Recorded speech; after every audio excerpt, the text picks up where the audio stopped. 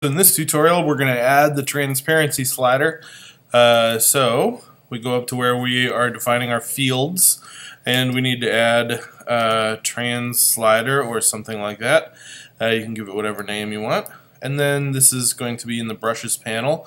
So let's go down to init brushes panel, and we're going to add a transparency slider. Trans slider equals new J slider, and now a transparency value can be from 0 to 100. It cannot be, nothing can be, the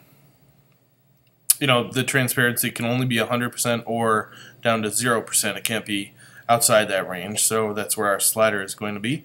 And we'll set the attributes of that slider in the same way that we did for all the rest of our sliders. So I'll just copy and paste the green sliders one.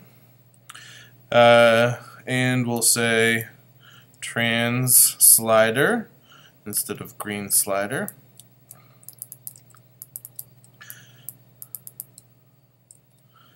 And we'll paste, and set this to transparency. And we'll set the value to 100. That's good, actually.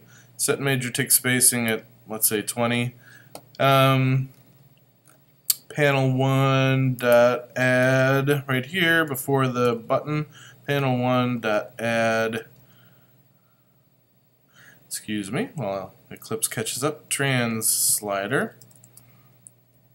And so now, if you run the program,